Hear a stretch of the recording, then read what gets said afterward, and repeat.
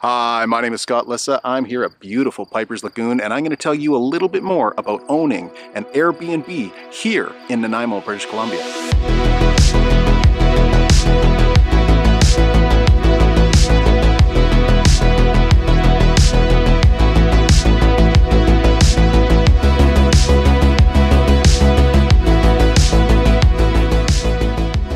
Before we get started, give us a like or subscribe. It lets us know what we're doing, you like, and you want to see more of it. Now, without any further ado, let's check out some investment properties here on Vancouver Island. Vancouver Island is the top destination in all of Western Canada for tourism, and it's not hard to understand why. Just look at the beauty we're surrounded by. And there's so many things to do out here, and the people are so friendly. It's what we refer to as living the island life. And people come out here in droves, and they book their stays in short-term rentals utilizing one of two services, Airbnb or VRBO. And these are great online services that allow people to book either a single bedroom or an entire house for a family to stay in next to the beach.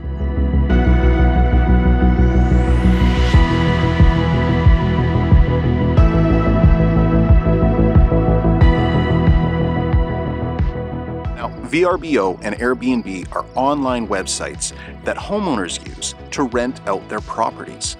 And a short-term rental is defined as anything that you stay in for under 30 days. And you could be renting out a single bedroom or an entire house. Really what this comes down to is you could be making anywhere from $100 a night to thousands of dollars a night. So this is why it's become so attractive to different investors.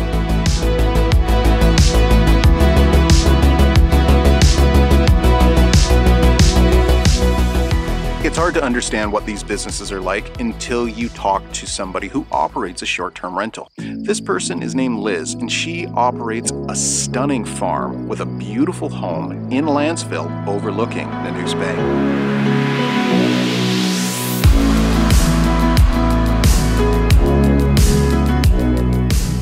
Hi, I'm Liz Thomas. I operate an Airbnb in Lansville, BC, that is just north of Nanaimo. I've been doing short-term rentals for a few years now. I gained the house quite a few years ago now and decided this was a great way for me to be able to afford to keep the house.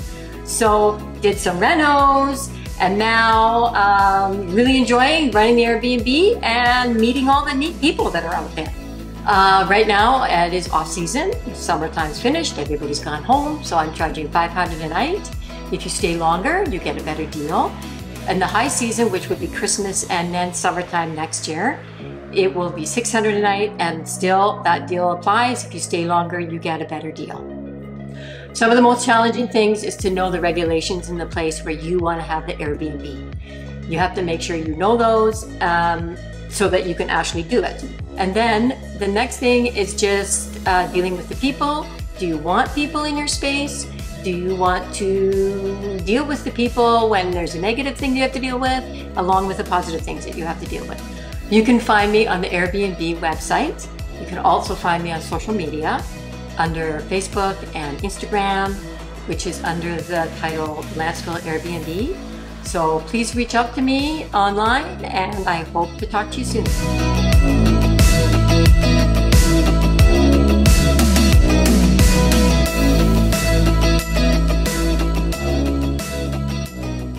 Now, short-term rentals are not without their controversy. They cut into the supply of the long-term rentals that, because we have a short supply of long-term rentals, end up driving up the overall cost for monthly rent.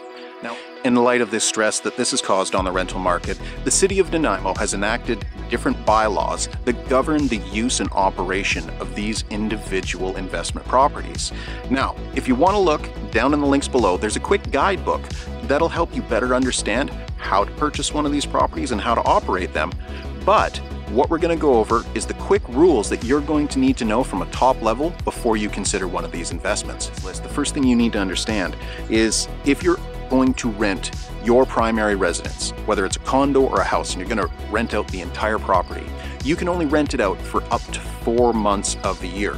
You, as your primary residence, have to live there for at least 8 months. So that's one thing to consider if you don't have a secondary suite or a carriage house.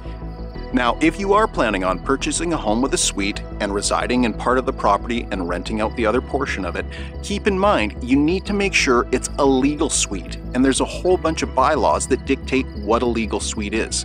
Now, you can look this up on the City of Nanaimo. It's bylaw 4500 that deals with this particular type of property, but make sure you're talking to a realtor so they better understand what you plan on using the property for and whether or not the legal use of it can be operated as a short-term rental. Beyond actually having the right time frames and the right type of structure that you're going to rent out, you're also going to need to get a business license through the City of Nanaimo. And there's a link down below to find the application for this type of short-term rental. Now, keep in mind this needs to be renewed annually, and you're going to be operating a business, so act accordingly. Get yourself a business license. Now, the final thing you need to consider when you're getting one of these types of property is having adequate parking. And there is a table they've created for the different types of properties and the number of spaces you're required to have for what's called off-street parking. You cannot have multiple people parking on the street, blocking services and the neighbors, which creates a major nuisance. So keep in mind, final thing to consider is where are all your guests going to park? Thank you for taking the time to go through with me the different requirements here in Nanaimo and Vancouver Island for short-term rentals. And if you have a second, give us a like or subscribe. It lets us know what we're doing you like and you want to see more of it. If you have any questions though, make sure you put them down in the comments below. My name is Lissa. I hope you get to live the island life soon. Take care. Bye-bye.